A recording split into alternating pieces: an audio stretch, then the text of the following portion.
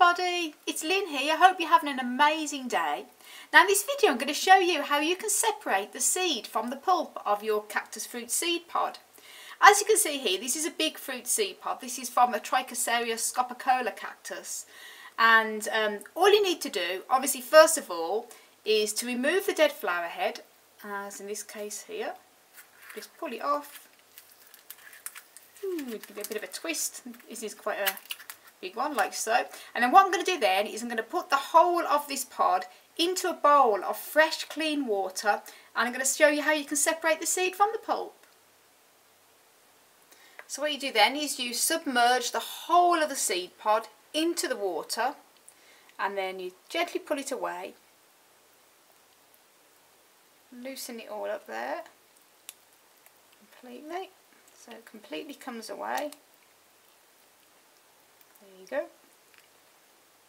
Now it's a time-consuming task separating all the pulp from the seed, but it's definitely the best way, because if you go sowing seed and it's got pulp attached to it, it can encourage the seed to rot, and also fungus and things like that, and mould. So it's the last thing you want. And then take the pod, once it's all clean, out the water. And then you need to spend a bit of time. It's a bit of a time-consuming task, but you need to spend time separating, rubbing it between your fingers gently, not to damage the delicate seeds. To separate all that pulp, the water will separate the seed from the pulp. So you'll be doing this for a good few minutes until it's all separated.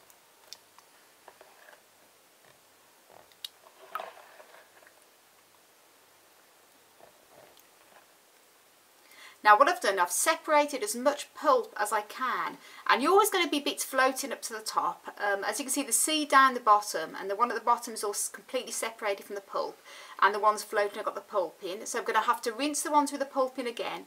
So what I'd recommend is using a clean spoon, or in this case a ladle, and skimmer just over the top with all the seeds, with all the pulp in, and then put into another bowl separately entirely, and then we're going to deal with them separately. Don't just discard them, because there's nothing wrong with the seed. It's just that it will take a very long time trying to, separate them from the pulp. So you need to use clean water again. And you can see all the ones at the bottom are already done. It's one of them things that can't be done in 5 minutes flat, but it's definitely worth it. So you can see, just skimmer over the top, taking your time.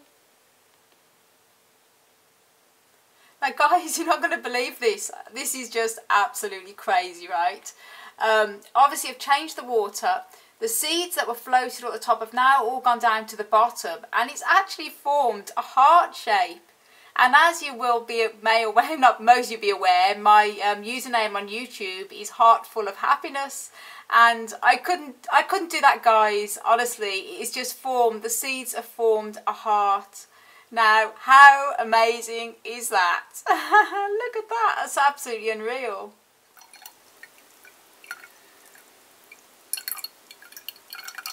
How lovely is that heart shape? That's quite unreal, isn't it?